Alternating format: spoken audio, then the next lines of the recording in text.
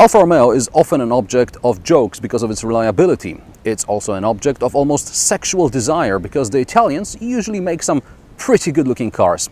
But these are only just stereotypes. This Giulietta neither broke down, nor does it give me morning glory. This car is hardly new, but it's been given a facelift recently. In 2011, the compact Alfa was close second in the European Car of the Year award contest. Nissan Leaf won, probably for its technology, definitely not for the looks. Alone in the picture, the Alfa Romeo Giulietta still looks interesting, but park it next to a few newer hatchbacks and it no longer looks like a barely legal teen or a sexy co-ed. It's a MILF at best. Underneath the metal, it's not Fiat Bravo chassis. Even though the two cars are of similar size, Giulietta was built on a newer platform, extended version of which is also used in the Dodge Dart and the new Jeep Cherokee. Under the bonnet of this example is a 1.4 turbocharged petrol engine making a respectable 170 horsepower. You can choose a less powerful 1.4 petrol or a 1750cc 240 horsepower engine. There are also 1.6 and 2-liter diesels producing between 105 and 175 horsepower. The boot is 350 liters. It's one of the smallest boots compared to the current competition, but it has regular shape and a shopping bag hook. Unfortunately, the seats don't fold flat.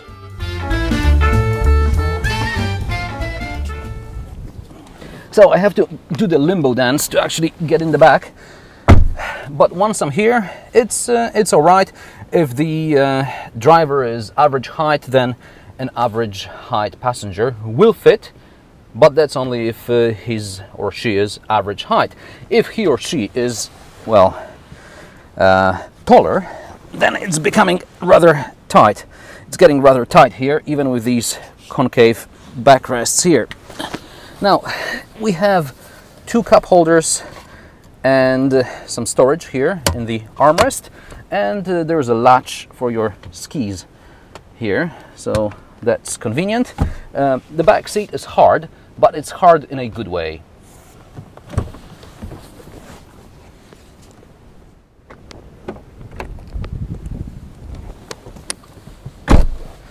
So the front seats are pretty comfortable as well. They're hard but comfortable. They offer decent lateral support. It's not great, but it's alright. The dashboard changed a little bit during the facelift. So we have the sat-nav here. This is a sat-nav we know from Jeep, for example. The place where the sat-nav used to be is now just some storage.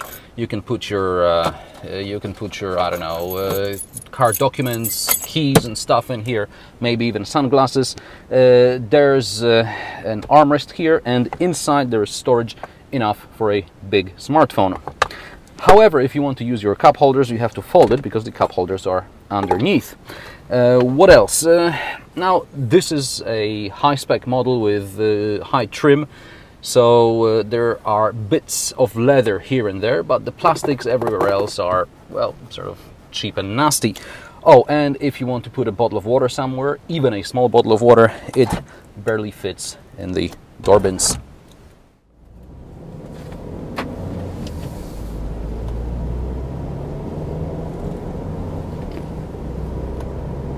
Alfa Romeo has its DNA switch, D for dynamic, N for natural, and A for all-weather. I get the dynamic and all-weather modes, but I have a problem with the normal natural mode, which is supposed to be your everyday mode. Unfortunately, it castrates the engine and takes away any fun from driving, so it's just better to put it in dynamic and at least enjoy yourself, right? In dynamic mode, there is a sharper throttle response, the steering is a bit heavier, and it also turns on the Q2, electronic imitation of a limited slip diff. This so-called LSD breaks the inside wheel when accelerating in a corner. The outside wheel turns faster, which improves handling during dynamic driving. In dynamic mode, Giulietta not only reacts faster to the gas pedal and the steering becomes heavier, also the ESP intervenes a bit later and brake fluid pressure is higher, which helps to brake faster, and it gives you a better feel of the brake pedal. The other night I drove the Giulietta on a dark, twisty road, so I didn't have to look at this rather uninspiring interior. And you know what? I actually quite enjoyed it. The car is surprisingly neutral and the Q2 really works. The gearbox, that's unfortunately made of rubber, like the car was made by the French or something. And the Alfa lacks a good sound. This does not mean that the Giulietta is quiet though. Unfortunately, from around 70 km/h upwards, the car is becoming quite noisy. The good news is that the noise doesn't get more annoying, it's just that the tire noise and the engine noise are replaced by the wind noise when you're going at motorway speed. The 0 to 100 km/h time is less than 8 seconds. Fuel consumption in real life is about 10 liters per 100 km in the city, 7.5 on the motorway. Prices of the Giulietta start at around 20,000 euros. The 1.4 170 horsepower petrol will set you back at least 25 grand. Add 2,000 for automatic gearbox, 2 grand for the leather, and all of a sudden you end up with a rather expensive car. It's going to get even more expensive if you go for a diesel engine or the Quadrifoglio Verde hot hatch.